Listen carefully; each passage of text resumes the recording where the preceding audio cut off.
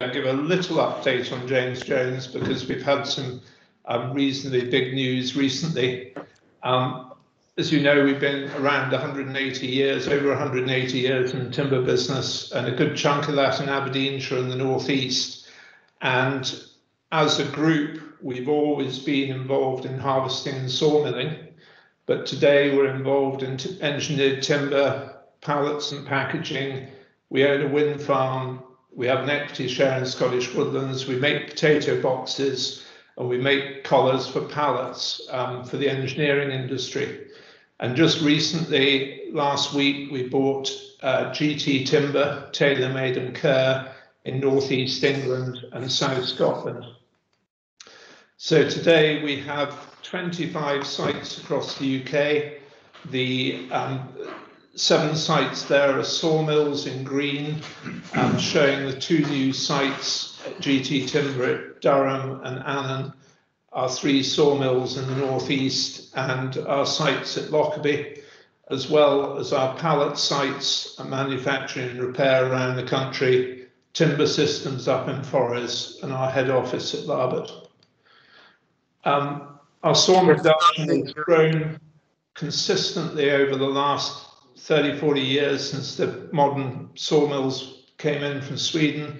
And you'll see this year with the addition of GT Timber into the group, we'll produce over 800,000 cubic meters of sawn timber with a log requirement just under 1.4 million tons of logs. David, can I interrupt just now? I don't think your screen share is working from this end. All right. Did you not see any of that?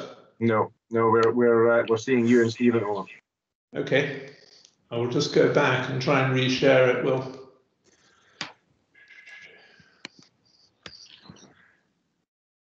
I don't know why that's not working.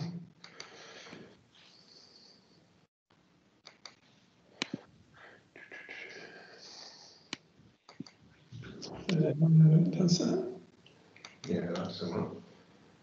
No. Can you see it there? Yes, now. Okay. Yeah, so just most of you will have heard most of that, but I'll just run quickly through the slides. So just our involvement in the timber industry. The group today showing the harvesting, the engineered timber, pallets and packaging, sawmilling and wind farm, Scottish Woodlands.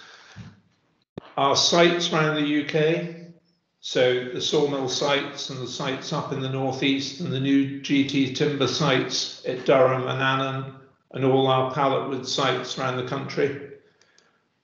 And our sawn production today, which will be 800,000 cubic meters. As we're in the northeast, or at least virtually, I'm concentrating a little bit on the northeast here. As many of you know, we've invested over 7 million in the redevelopment of our Aboyne sawmill, which you see on the slide here. In addition to that, we've also put in, very much of the theme of this evening, a new biomass boiler with an electrostatic filter which filters out particulates, but also gives us a wider range of fuel use, which could include forest residues.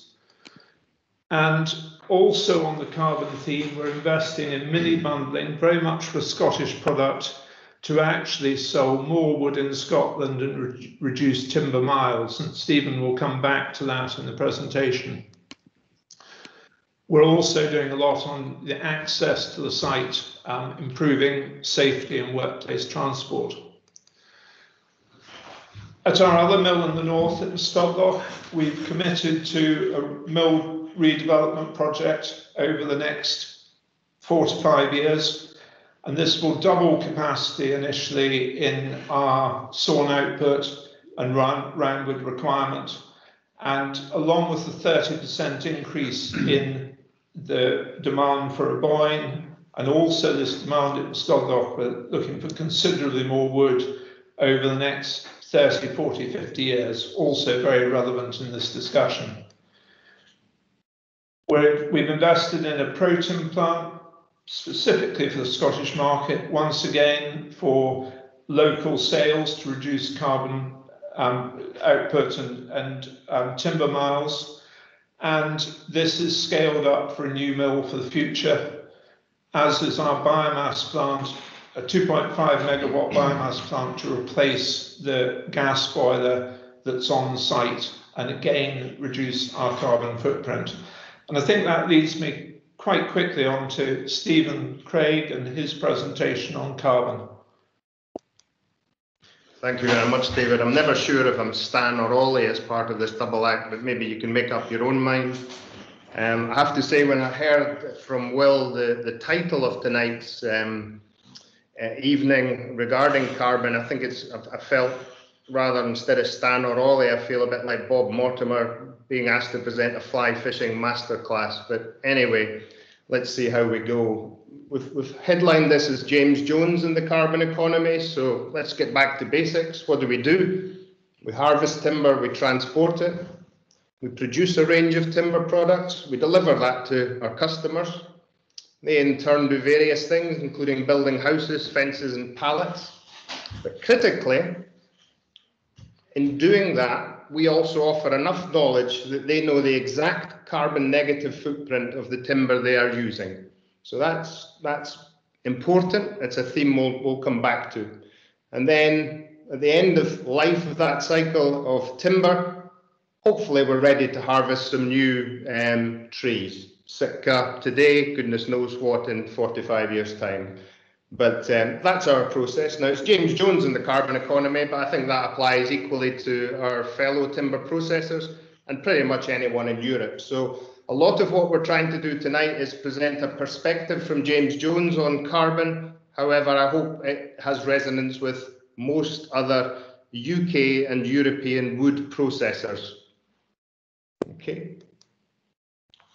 So one of the areas of carbon, and as Will said in his introduction, it's a hot topic, it's a growing topic, and one that there's a sufficient amount of confusion around to try and spend the next 5-10 minutes unpicking some of that confusion as best we can.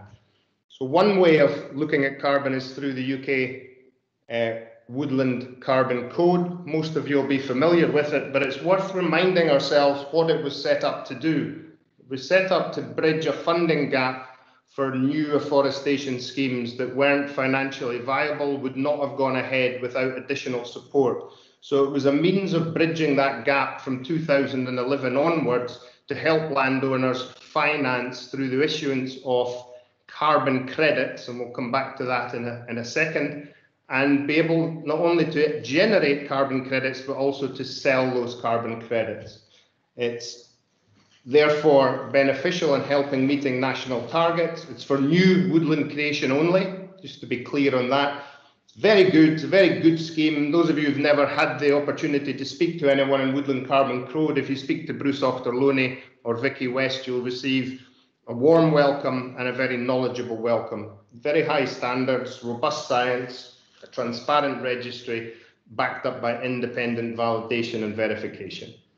So a couple of points from that.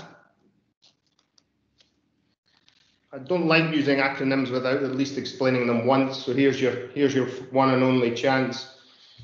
Two types of acronym: pending issue and unit. So it's a promise to deliver carbon at the end of the period of sequestration.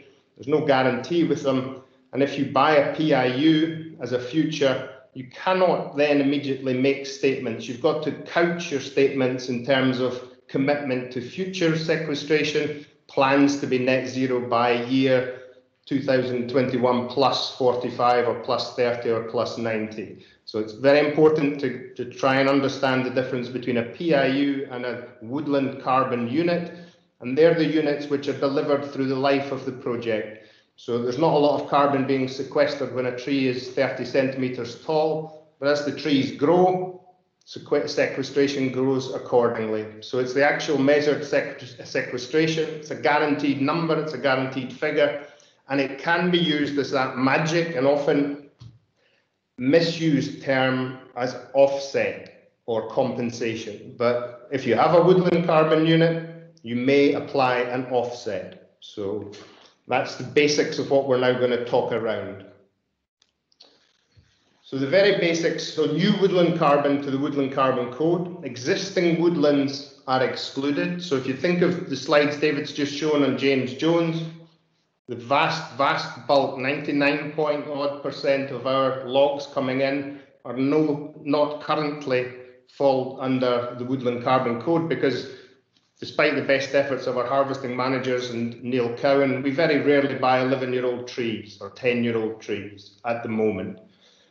And as I say, woodland carbon, the woodland carbon units can be accrued based on sequestration. The projects are scored on set criteria under UK Forest Standard and within a verified long-term forest management plan.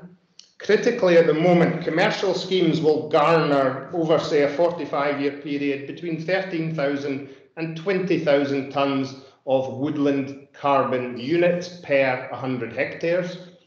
Native broadlands will do 1.5 times that, 30,000, perhaps more. However, that's over a longer period. So you're not comparing apples with apples. You've got 45 years for your commercial, over 100 for your native.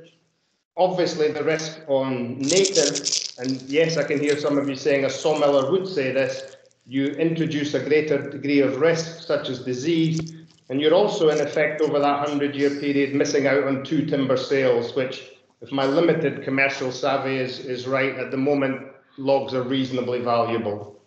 And as I say, the woodland carbon units and PIUs are marketable as futures. Current prices vary between £7.20 a tonne, but actually are only delivered on maturity as woodland carbon units. The key issues of concern at the moment surround additionality. Additionality is a term referred to that requires the project to demonstrate that without the benefit of the woodland carbon code credits, without that financial support, the project would not have gone ahead. So it's a buffer to use to ensure that the planting targets are met. The fact that it's limited to new planting only confuses and dismays a number of people. I think most of us understand the rationale for the carbon code, but obviously, as I said above, there is a bias towards native. And the concerns that we have generally are not concerns that are the fault of the carbon code. It's more a fault of those who don't quite understand what the carbon code stands for. And because of that, or a willingness or an unwillingness to understand the code and its limitations, we often see inaccurate offset claims, the concern that larger businesses may use PIUs as a method for business as usual. So in effect, you're turning your sequestered carbon in a log into, for example, jet fuel to burn out the back of a jumbo. So these are all current concerns with regard to woodland carbon code. However, it's very important, the carbon code. It helps address the climate emergency. It helps greatly to achieve our longed for 30,000 hectare annual planting target.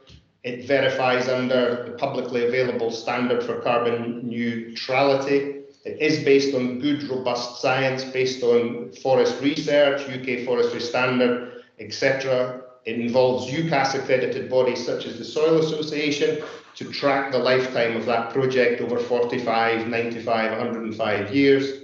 So it tracks issuance, ownership, transfer and use of the PIUs and woodland carbon units. And as we all know, under UK Forestry Standard and UCWIS, there are many wider benefits that are attractive to buyers in the market. And critically, it should tie in with what we hope is in the UK Environment Bill with regard to net gain requirements. So we are very supportive, although wary of the slight misunderstanding that certain individuals, organisations, investment funds have with regard to woodland carbon code. So if we just bring that back, just jump one. Gone too far. So we just bring it back to James Jones quickly. James Jones currently on 5,500 hectares. We'd like to target 2,500 new hectares by 2025.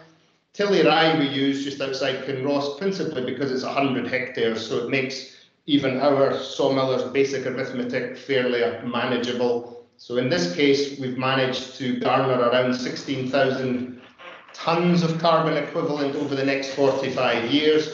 We're not going to sell PIUs. We would caution anybody in the market as landowner, investor, perhaps there is a natural buyer of your carbon, namely the person who'll buy your log, who's tied into people who have a range of requirements to benefit from that timber. Our target equates to 400,000 tonnes. Where do we see that? We see it as potential offset for James Jones in the future, and more likely the majority of that 400,000 tonnes being used for client offset, i.e. timber buyer offset. So if we continue that story through, we typically ensure through our strategy is a grand title for common sense, chain of custody. Through UCWIS, we have the benefit of PEFC and FSC accreditation, and we know where our logs are coming from because we should do. So that's the basis of everything we do. We then ensure environmental compliance through 14001. And then the icing on the cake, which is now turning into a thicker and thicker portion of icing, is our carbon accounting and an environmental product declaration. So what do we mean by that? Very simply, we emit 2.5 bits of carbon per unit of timber output. We've estimated or calculated there's about 6 bits of carbon per unit already stored in our log. The result is we still have 3.5 bits of carbon, whether it's a cubic meter or linear meter in this instance is irrelevant. So we still have the majority of the carbon locked after we've put in all our effort. What do we mean by all our effort? What we're talking about is planting, harvesting, transportation, all the processing, secondary processing. We do more and more kiln drying, timber treatment as a percentage of output. And then we require independent data validation. So for every part of our business, whether it's timber systems, whether it's sawmill, whether it's pallets, we pay about 30 to 35,000 pounds for independent validation. At the moment, we use primarily Ricardo. We have a very good working relationship with that company. And that is able to spit out interesting figures such as if we sell you as a timber buyer 5,000 cubic meters of timber supplied to your gate, we can tell you that there's 3,000 tons of carbon locked in there, not as a woodland carbon unit, not as a PIU, but as scientifically sequestered carbon. So just to finish up, timber products leading into what Matt's going to talk about, they attract a net carbon score in various BRE type scoring ratings, local authority scoring ratings, particularly if you're able to show you lock that timber up in construction. Construction is a significant end use in terms of percentage of our output, but not the whole story. We have a lot of fencing material, for example. So that score is based on the overall net score, and the scoring is based on this assessment, as I've said, on life cycle assessment and environmental product declaration. And the critical part of this slide is the last two bullet points. The UK EPD, so whether it's James Jones, whether it's Norbord, whether it's any other modern processing, timber processing company, if they've done an EPD, it will verify that the majority of the carbon, for 60% plus, if you want to know the broad brush figure, 60% plus of the carbon in equivalent terms remains locked within the timber after a cradle to gate energy input has been deducted. So this is our USP. We've no need to overclaim, we've no need to double claim, and we've no need to confuse our clients. Are we in danger of overclaiming? Are we in danger of double claiming? Are we in danger of confusing clients? I would argue yes, and probably we already have. But what is undoubted is that we have an extremely strong hand. The UK has a strong hand in relation to import material, and of course timber has a strong hand in relation to plastic, aluminium, steel, concrete, and it's imperative we retain that benefit in discussing and developing this very new 10-year-old woodland carbon code and the competing requirements of corporate social responsibility for our main timber buyers and those who don't have any involvement in timber whatsoever. So we don't want to lose that benefit, we want to retain the benefit and use that to continue to develop our modern forestry processing sector. So when we get it right, we can do nice, smart things.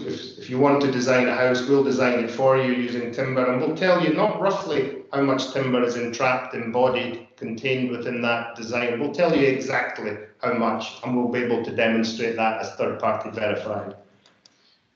And then finally, it's just a reminder, we're all very focused on carbon, but the EPD plays out beyond carbon to energy, to biodiversity, etc., etc. And no matter where we look, whether it's our wonderful drainage systems, energy capture, innovations in transport and harvesting and sawmilling efficiency as kilowatt hours per cubic meter, we've got a great story to tell. Whether you're CHEP or any other timber buyer, our sector marries up to CSR requirements beautifully. So that's the key for us. And I just want to finish with a quick video. David introduced James Jones as Managing Director as a company who have a long-term history of innovation. So we just want to show you a quick look at what we're doing on innovation, very quick look at what we're doing, but please note the emphasis on carbon throughout.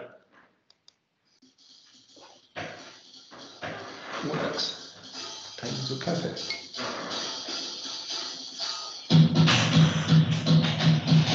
It's very quick. They get the slides anyway.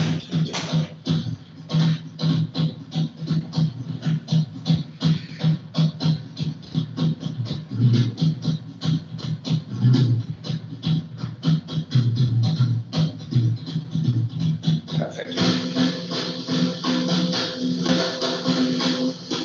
I like the way it goes back to the old pictures.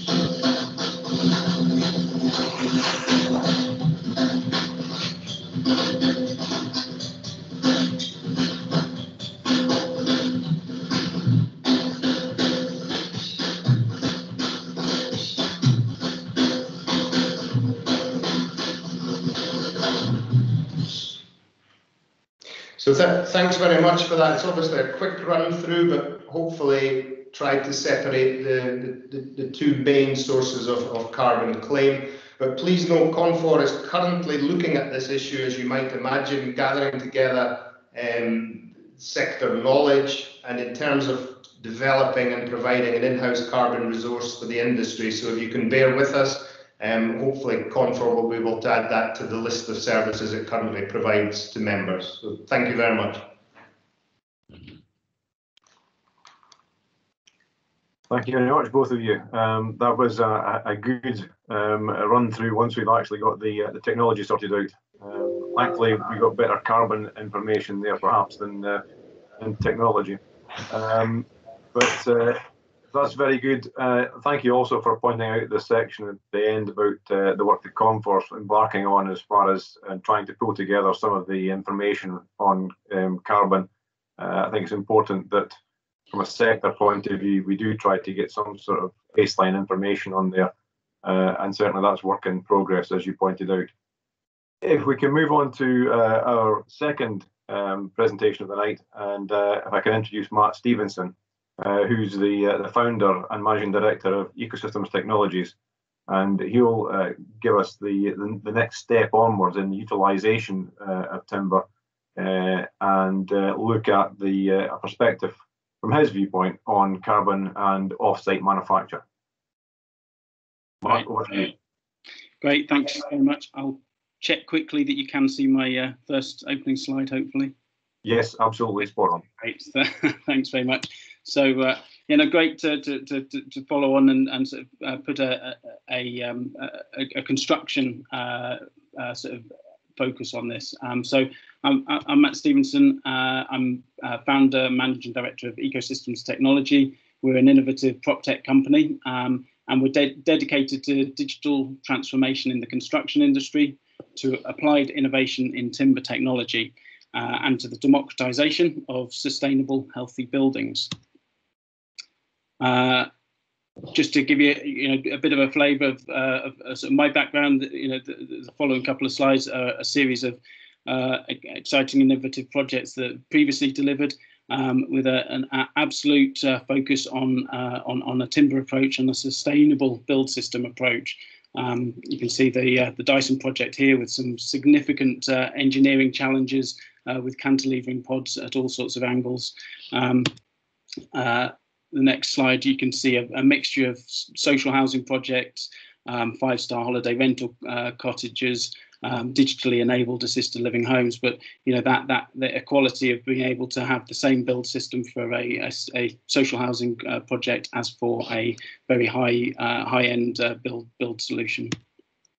So I want to focus on from a sort of wider industry perspective, not just from an ecosystems perspective. We have a huge challenge that the construction industry accounts for approximately 60% of UK material use, and the industry generates 47% of the UK's carbon emissions.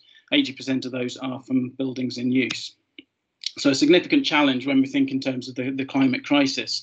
And we need to think of the carbon crisis in terms of a remaining carbon budget that we have, and everything on this graph that you can see above the line is sort of business as usual, where we have a significant investment of carbon when a building is initially built, and then further investment of carbon over the lifespan of that building. In any other form of investment, this wouldn't stack up, and we will be bankrupt because we will have reached a tipping point, and environmental crisis catastrophe will follow. In contrast to that, and as an antidote to that, if we're deliberate about using biogenic materials, and principally timber, of course, is our best option in that, then we can reverse that effect. So, below the line, we're seeing a carbon sequestration at the point of build, and furthermore, in operation, we can achieve with that really fabric first and timber first approach, we can achieve a very high performance building. So our energy in use will also be have a positive effect environmentally. And of course, we're showing this on a 60 years lifespan, but critically, we need to be looking well beyond that. And of course, if we design for manufacture and assembly and disassembly and reuse, then we can extend that life cycle far further into the future. What does that look like from a sort of a development perspective? So another company that I'm involved with that helped co-found is called Synergy, and we are evolving the future of living through a rental model where your rent, your energy and your mobility is wrapped into one subscription model. So the solar panels on this entire development capture energy through a community energy storage system using battery storage. There's zero car ownership. It's all shared mobility through electric vehicles that are on a subscription basis. Obviously, this works best in a sort of close to urban location, not so much in Highland where I am out in the countryside. But this is so much of the future of housing and accommodation is going to be in more urban environments. So one development like this, using 4,500 cubic meters of timber, will sequester just shy of 3,500 tons of carbon. Conventionally built with non-timber focused materials, concrete build and steel build would emit nearly 2,000 tons. And the net benefit, and I know the figures don't quite add up, but taking into account some of the other carbon emitted in the process of building that are sustainable build, the net difference is about 4,500 tons. So what we want to do, so take, looking at what we're looking to be able to do, we've got these carbon pools within the sort of forestry ecosystem. How much of that can we transfer into construction, and in transferring that into construction, how much of that can we, how intelligently can we design? So if we're designing for manufacturing, assembly and disassembly and reuse, then we get an extremely positive impact. Timber without considering the reuse and end of life scenarios, it has far less effect than if we do it with future repurposing in mind. So we're holding that carbon in a carbon life cycle much longer. Obviously, composite and concrete, achieve far less performance. But where that has further relevance is because that means that the effect of growing and harvesting and growing and harvesting, we start to achieve a cumulative effect because we're holding that and sequestering that carbon for a much longer period of time. So this slide was showing, is what we have as a real strength in this battle is a strategic convergence and. It would be nice if the E was on the same line, but apologies for that. But we do have this strategic convergence which we can build upon, and that's a combination of so we've got off-site manufacturing companies, and all the companies shown within here form part of Off-Site Solutions Scotland, consortium of off-site manufacturers with a timber focus, coming together to really. Try to have as strong a strategic response to the opportunities within the market as possible. We have the forest products. So of course, James Jones have just spoken. We've got all of the other sawmillers represented there. We have the value add sort of side of the industry where we're adding value to those materials, and of course we've got key strategic stakeholders. And where we need to be is where all of these different key stakeholders are working to a shared purpose of adding value to the homegrown product and moving it up the carbon cycle. So we've got Off-Site Solutions Scotland is that really strong consortium of off-site manufacturers. We've also got the Mass Timber Alliance, which has evolved from this ecosystem established by Scottish Forestry, Construction Scotland Innovation Centre in Edinburgh Napier, and bringing together a whole host of stakeholders who are committed to looking at how we can evolve a mass timber solution. And that solution needs to take account of the material which we have within Scotland. So I'll just try and play this animation. I'll just pause it for a second. So bringing all of that together, we're looking to establish the Biogenic Offsite Manufacture Accelerator. So a bit of a mouthful, but very impactful. So this is a collaboration between Edinburgh Napier University, Construction Scotland Innovation Centre, New Model Institute of Technology and Engineering, and ourselves as Ecosystems, being the commercial accelerator within the mix. And it's our belief that Scotland has the renewable resource, the internationally recognised expertise and the technical capabilities necessary to be at the forefront of a new approach to delivering a sustainable built environment in response to the climate crisis. Leveraging this potential, Scotland can deliver the human capital and the necessary built assets required to form the fabric of a circular economy. Digitally enabled, these assets will instigate an ecosystem of organic growth, unlocking the potential of a currently stagnating sector in the midst of a skills crisis that on a global level is a major contributor to climate change.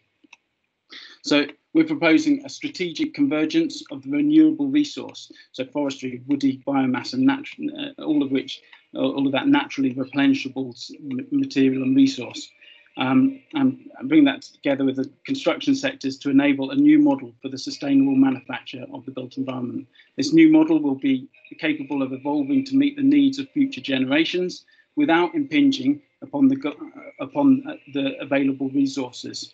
And we'll be able to offer a better quality of life aligned with the Sustainable Development Goals. We'll create economic growth, providing jobs and wealth creation in remote and rural communities. We'll be able to instigate startups and secure the long-term success of currently established organisations by enabling scale in a market currently attracting major investment.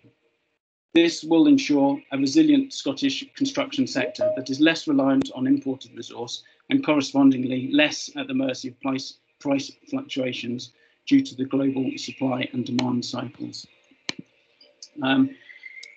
So I'll go on and talk a little bit more about what we're looking to achieve as this consortium, and it's hopefully I can get past this slide. Bear with me. This is where I suspect I'll be too impatient and fly past it, but Yeah. Bear me 2 seconds. Bring up the next slide and go back into present mode.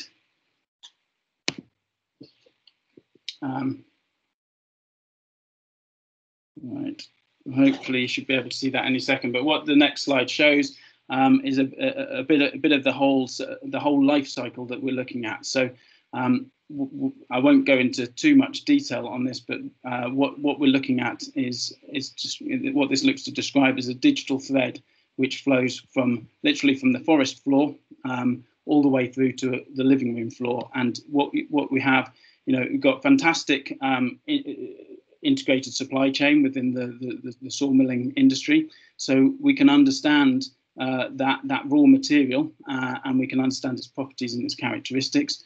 We can use those to create a digital twin of and a virtual product, which we can then virtually manufacture and actually physically manufacture. And what that allows us to do is build and deliver efficiency through all of those processes, lock in learnings and cycle back learnings. And what we want to see at the end of this process is that we have resulting physical assets, i.e. the built environment project that's delivered, and in balance with that, a digital asset. So we want the two things to coexist, and for our end customer to be the custodian not only of the physical asset but of the digital asset. And in doing that we can have a virtuous cycle all the way back to the forest floor. So that can help inform planting regimes for the future and ensure maximum effectiveness. So it'd be wonderful if the slide moved forwards. It's the trouble with trying to embed too many videos, I'm sure. So just to recap then on what that looks like. So we're taking the forest product all the way through this cycle, where we're looking to move that homegrown product up the value chain, and that's through delivering homegrown versions of existing products, and in tandem with that, and importantly, innovating the development of new products and understanding our local resource in innovating and applying that knowledge to new products. And we apply a 5 capitals approach, so taking into consideration physical, natural, social, human and financial capitals, and making sure that there's a balance between those key ingredients, and responding to industry drivers, so sustainability, culture, productivity, regulation, digitization and skills. And the result, if we do this well, is that we have enhanced systems, factory formed, which add further value, and that's by optimizing product family architectures and creating products that really are designed to most optimally respond to the end application. So we're going to demonstrate this by delivering a series of what we're describing as living lab projects, where we can properly capture that knowledge and learning. So let me just tell you a bit about a couple of example projects for that. So we're just in the process of manufacturing the UK's first homegrown mass timber building. So we've done the trial manufacture of the Synergy demonstrator. So you saw the courtyard development earlier. This is essentially, we plucked one of the 2-bed, 2-story apartments out of that, and we're manufacturing that as 2 pods. So we've taken homegrown fibre, dried down to 12% moisture content. We've, at the Construction Scotland Innovation Centre's Innovation Factory, we've manufactured that into a combination of cross-laminated timber panels for the walls, nail-laminated timber panels for the ceilings, and I'd note that the nails in this are actually made of beech, so it is genuinely an all-timber product. We've made glue-laminated timber panels for the floors, and a new product called glue, which we're describing as a glue-laminated timber portal, which responds to the need of this particular project. And I think it's a key point again is we're able to produce that product, understanding the resource that we have available to us, and looking to not just create a commodity but create a product that responds optimally to that. Let me see if I can move forwards again. This is where impatience kicks in again. Sorry. So that synergy demonstrator we're going to exhibit at COP26. So put that onto the global stage and really sort of use that as a platform for everything that we're looking to achieve with that unit. So we've got the digital twin of the unit. We're delivering that through the innovative manufacturing process. In tandem with the physical unit on site at COP26, we'll have an augmented reality version of that product. So we'll have the physical and we'll have an augmented reality overlay on that. So essentially somebody visiting with a smartphone will be able to download a demo app, and they'll be able to peel back the layers of that unit and really see and understand better what that's about. And we can tell the carbon story through that augmented reality tool set. It also means they can take that away and further understand and evolve it. And again, that's just referring back to what that will look like. So this is then a prototype for then rolling out at scale. So exciting prospect, we believe, for the future of that. Another project which I think brings together the circular economy, whole life cycle piece, the relevance of digitization on this is our near home project. So we're working at the moment on a project funded by Scottish Government through Transport Scotland in collaboration with Construction Scotland Innovation Centre and a number of other stakeholders to develop a product which can enable people to live, to work closer to home. So as we emerge from the pandemic, people don't default back to commuting, and especially since those commutes would likely be getting back into cars rather than onto public transport because of concerns of the virus. So that solution could be a booth within somebody's existing home so that they can convert an existing room into a workplace. It could be a pod in the garden.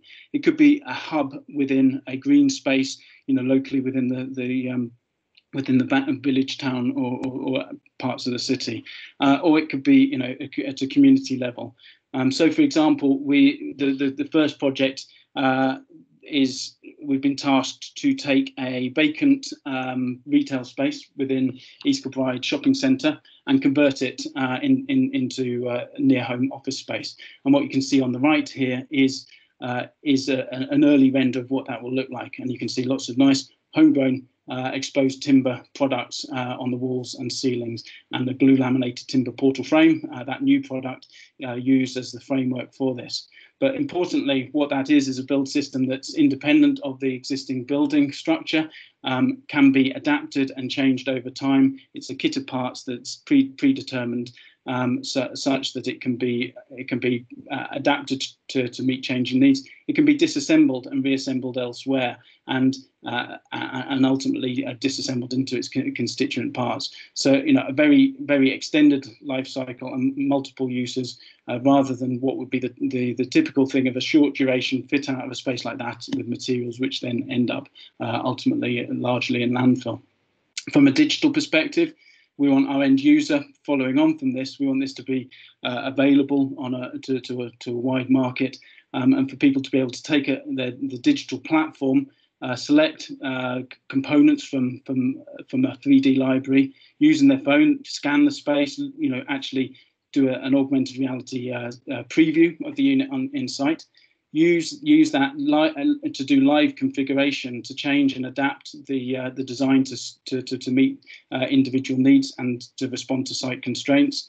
The output of that being to generate the design for manufacturing assembly information. So it'll be a direct, all of the sort of metadata that sits behind the model will mean that's spat out without any intervention from a designer.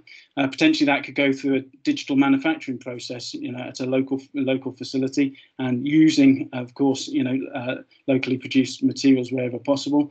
And whilst we would ideally supply kit of parts, components, it would be possible for individual end users to assemble those using augmented reality and digital assembly guidance. So and that all sounds possibly a bit fanciful and fantastic, but actually we will have a prototype demonstration of that within the next few months. So exciting times ahead throughout all of this. I'll finish just with an image of some of those near home workspaces set within a tranquil environment. So hopefully we can look forward to post pandemic to a future where we can really leverage and make the most of our carbon and of our natural and locally produced materials. Thanks very much for that. I hope it was of some use.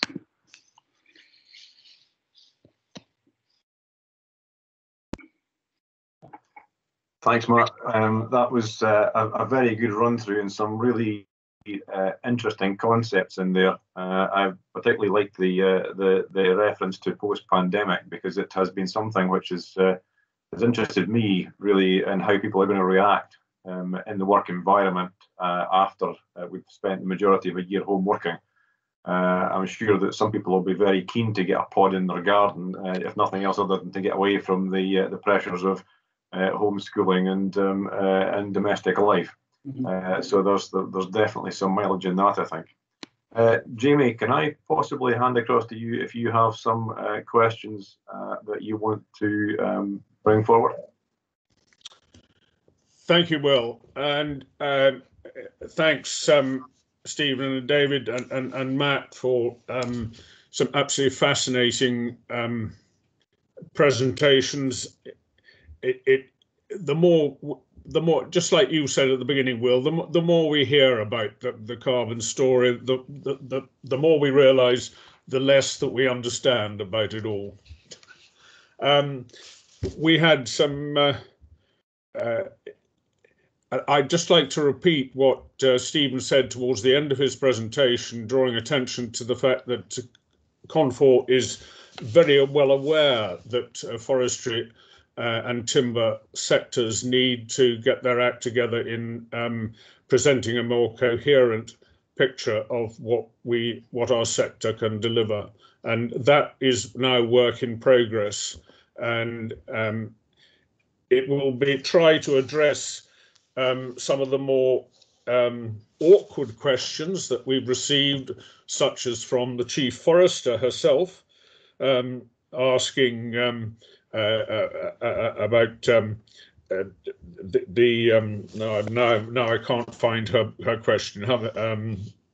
The relating to soil carbon losses that occur in the changes from moorland to woodland and things like that.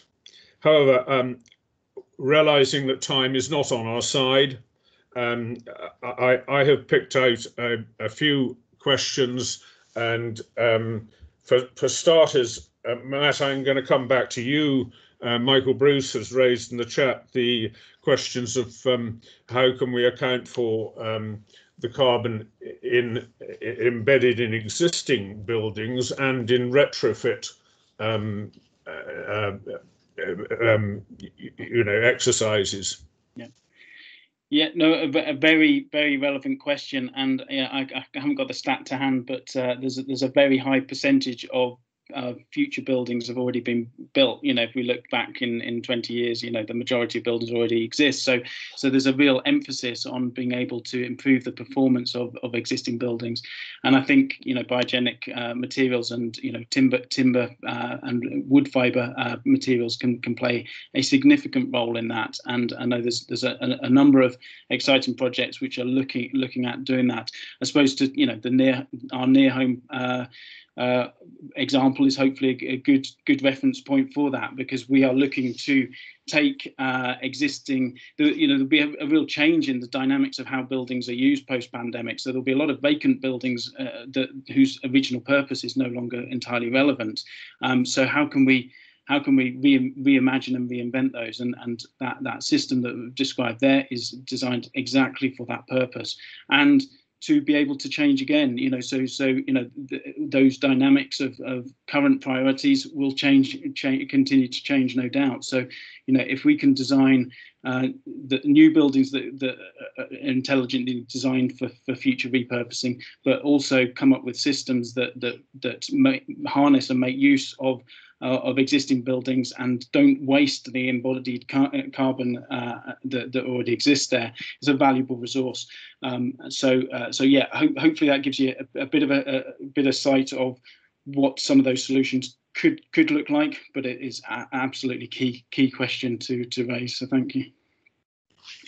It does occur to me that we are getting better and better at establishing the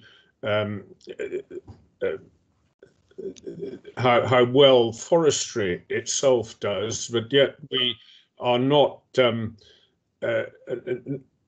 There's no way of rewarding us for the timber in the buildings themselves in the future, and maybe that's something we can look at. Anyway, going back to the opposite end of the cycle, there were several questions about whether there's any likelihood of carbon payments becoming available on existing woodland, or what would be the best way of rewarding forest owners for the capture generated by the forests. Perhaps one for Stephen and David.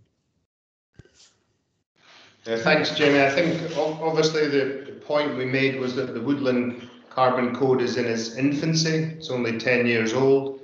So in effect, we've developed in the UK a very effective method for rewarding new plant, and that's naturally led those who are in the more common restock phase to query why that benefit for carbon goes that way. But I think hopefully we've explained the rationale for the carbon code, and I think there's general consensus that's a good idea. The question is very moot, though, that we still have a process. We've shown in the presentation all the benefits that restock sequestered carbon delivers through the processor onto Matt and his colleagues to make all these wonderful claims on embodied in a structured way. So the EPD in effect is the glue that holds everything together through that, so we capture all those benefits. And I should say the EPD is also increasingly focused on issues of soil carbon and ensuring that we account for any loss there. In terms of developing a system for reward, tempting to think the market will take care of that if we can develop a system that evolves a scheme of benefiting through. If we're able to make a claim, it's the offset question that we keep coming back to. At the moment, offset relates to Woodland Carbon Code. If we can find a mechanism where, as you said previously, Jamie, that we can make a tangible claim. We already make scientific claims against our cubic meter or linear meter of our product. If we can find a way, perhaps with government, to further encourage afforestation, development of forest processing, against the likely terms of the Environment Bill, you would imagine that would evolve almost by default, that you can't have a system where the majority of timber carries no effective monetary claim and a small percentage of the very much required new plant to increase our percentage cover carries the claim. So I think I think I was trying to highlight that's the key natural tension that we have at the moment in carbon. And that's really, I think, where, as you've hinted at, CONFOR's efforts will be one of the key focus for CONFOR to look at and promote through Stuart, some lobbying to that effect. But I don't want to say too much on that. I think, Jamie, you've said that it's a work in progress. Yes, and going even further back in the life cycle, as it were. Again, several different questions relating to when and on what basis should we properly measure whether to restock forests which are currently growing on peaty soils. We have at the moment a sort of rather, to my mind, slightly arbitrary yield class 8 sort of threshold, Do you think this is right at the moment, or do we need more work to understand what is possible given the improved performance of the young trees we're now able to access? Yeah, I think it's a tricky one, Jamie. Again, you've got the improved yield class. I think the argument is certainly one that most astute foresters would say that we need to address. But equally, I think we all know that the concerns around peatland, focus on peatland restoration as opposed to planting on deep peat. We already have our agreement there on what is classified as deep peat. And if you look back at the slide on the Woodland Carbon Code, you can see the accompanying guidance includes peatland restoration, the peatland code. So I think we need to be very careful going back to this, not damaging our reputation by being too greedy. We don't need to plant on deep peat. We need to respect these competing environments and recognize that timber is one element, but peatland restoration also has its place.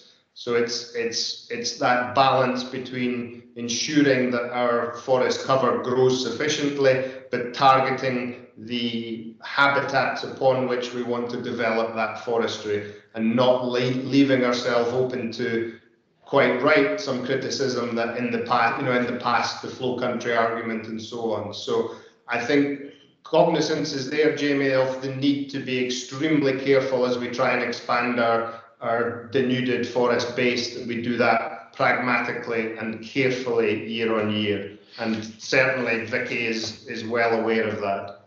Jamie, I would add to that, we need to be very careful here that we're not throwing the baby out with the bathwater.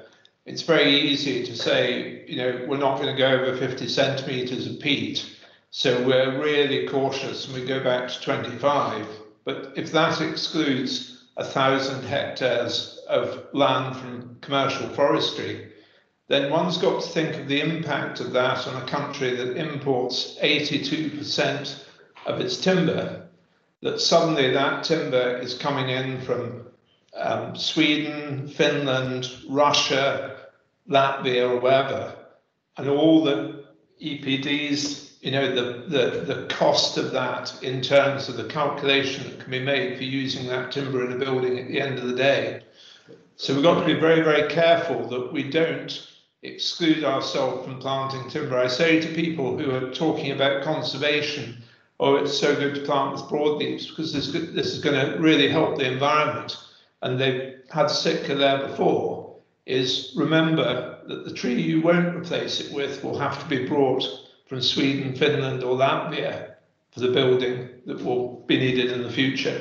And just finally, Jamie, on that one, we have done some, through Confor and Forest Research, some natural capital accounting to specifically look at that question as to, if we look at how we account for natural capital, how do the cost benefit advantages of developing a well-designed upwards woodland compare to leaving a denuded peatland, or indeed restoring that peatland. So there's quite a lot of active work at the moment to address that.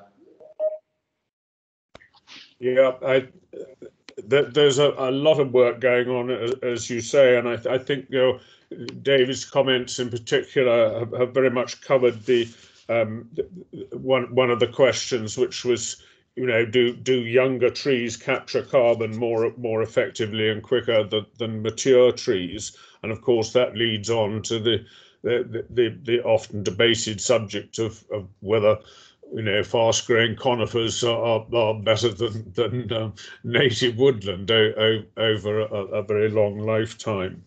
So slightly moving subject sideways.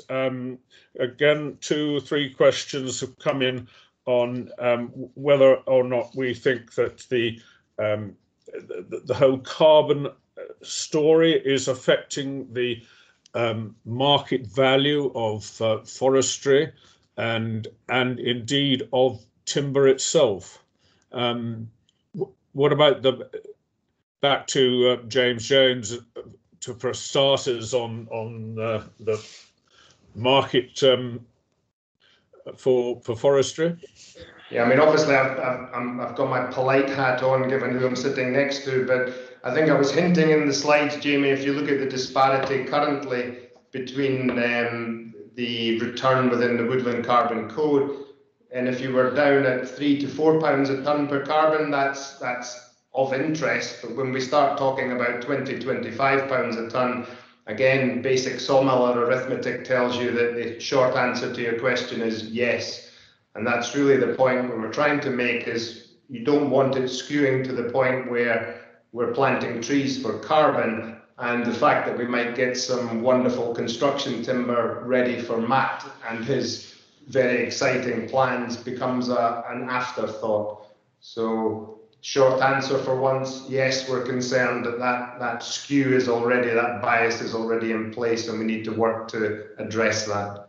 Yeah, I think something that Stephen's mentioned there, we put in a Confor article the other day, was the whole aspect of risk too. That, you know, if you sell your carbon today, you only get that carbon tomorrow, and at least in a conifer wood, you've got something to pay for it if it all goes wrong. In a broadleaf woodland, if it fails after 80, 100 years, when it's only sequestered half that carbon, then you're probably going to go and have to go and buy a wind farm to pay back the London Bus Company or whoever you sold it to. So, you know, there's a great panacea here that you're going to get your money, but when you sign the form, as I did 20 years ago for a client in the north, saying, you know, we'll recover this if it all goes wrong, you've got to take some risk factor against that. And I think, you know, all these things need to be explained by Confor to make people aware and assure this value doesn't go over the top and people are being led into it like they were led into forests in the flow country 40 years ago. Yeah, and maybe if I just add into this, you know, so, you know, we can't, there is that risk of double counting. We can't be doing that, but we can count the carbon once and hold it longer in the life cycle. So, you know, I think hopefully the point that I tried to make about the cumulative benefit of you know, growing and then harvesting that resource and then holding that, you know, well beyond the next harvest, you know, it means that we're achieving that cumulative effect over time. Thanks, Matt. I was actually going to ask you whether you are, as a user of this enhanced product now, with everyone more aware of the credentials of timber, is that actually affecting the price you are having to pay and making it more difficult to get your substitution of other materials going in construction? And is there anything we need to be doing to you know, to solve that, to oil those wheels? Yeah, so I mean, we're seeing, you know, some significant price fluctuations currently, obviously, but to the extent that the cost of our timber raw materials going up, I'm pleased to say that other more carbon intensive materials are going up at least the same rate and more. So you know, I don't think that will have a cumulative sort of negative effect, but of course, you know, there's a balance that needs to be achieved. But I think importantly for me, the you know, we've always, with a fabric first approach, you know, we've always paid a premium for our building fabric, and that's largely because we're achieving a higher performance, therefore we need more material. But you know, this is where an off-site manufactured approach means that we've got less wastage through the entire process, so that more of the client's budget ends up in the end in the resulting fabric. More value is therefore delivered to the client, and more value is captured within that resulting asset for longer, and that's environmental value as well. So so you know, I think this can all only serve to stimulate more demand for timber product. We at the same time, we do face challenges, and I know somebody made a note about the sort of Grenfell and fire. You know, we have a lot of disinformation that we have to counter, and that we have to try to counter with science rather than you know, there's some UK government making some significant knee-jerk reactions on you know, trying to use timber as a bit of a scapegoat when it played no part, I'm glad to say, in the Grenfell tragedy. So you know, every time we get a positive, there is something else that we need to contend with. But it's about the awareness raising, and hopefully policy will shift towards encouraging the use of the natural resource. You know, France have made some really compelling sort of decisions to demand 50% of all new public buildings are prioritised in timber, and you know, homegrown timber for France is a priority within that. So you know, I think there's an opportunity to respond to this current sort of environment by seeing policy change, you know, really sort of support that and influence that as well. So anyway, I'll pause there, otherwise I'll go on and on. So. Well, yeah, I was going to follow that up with mentioning that next week in the Scottish Forest and Timber Technologies webinar hosted by South Scotland, we are going to be hearing how Dumfries and Galloway Council are going to achieve net zero by 2025. Mm-hmm. And I have already challenged them to adopt a timber first policy in any development that they choose to approve. And we'll see how they react to that in time. Anyway, time is drawing to a close. I think I should hand back to you, Will, for some closing remarks. I appreciate we have not managed to cover everything that all the questions, but the presentations. This, as I said at the beginning, this event has been recorded, and the presentations and the recording will be available on the SFTT website shortly after today. So back over to you, Will. Okay, thanks, Jamie. If I can just, as Jamie said, bring this to a close and thank, in the first instance, you know, all of our speakers, David, Steve, and Matt. Some really good presentations there. Lots of stuff to think about. Some things, certainly, I think, from my point of view, to take away just some points. As we all are aware, it's never a simple calculation in terms of carbon. There's lots of variables in there. But I like the comments that were coming out about trying not to either confuse things. We've got a lot of good strengths. Don't overplay them. We have to be open and transparent in the calculations that we're doing and what we deliver through the carbon benefits that we as an industry produce. There's lots of complex life cycle analysis to be carried out, but we have a strong story in substitution for non-renewable materials. Picked up very strongly on the point that Matt made about the issue of disinformation. And I think we have to look to realistically and transparently counter that, and that will inevitably mean that as we progress through the move towards this inclusion of carbon in almost everything we do, that we have to continue to refine our processes and develop these as our knowledge base increases. I'm hoping that what's been delivered tonight has certainly increased our knowledge base.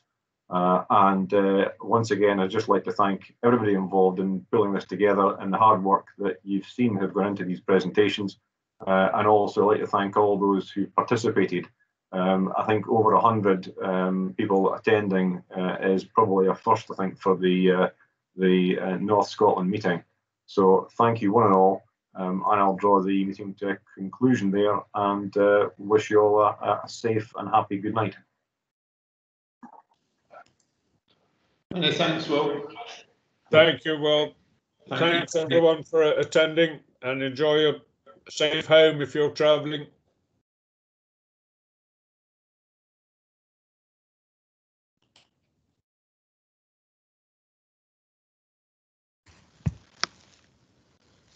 Well done, Matt. Cheers. Sounds like Andy. Thanks. Yeah. I was just listening in the background. Yeah, so it's good to get a presentation from your part of the supply chain.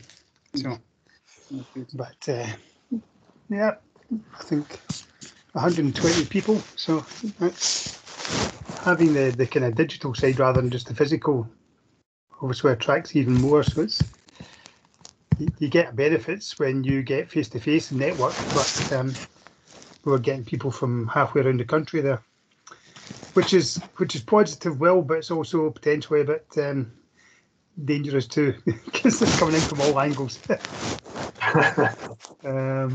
But yeah, no. So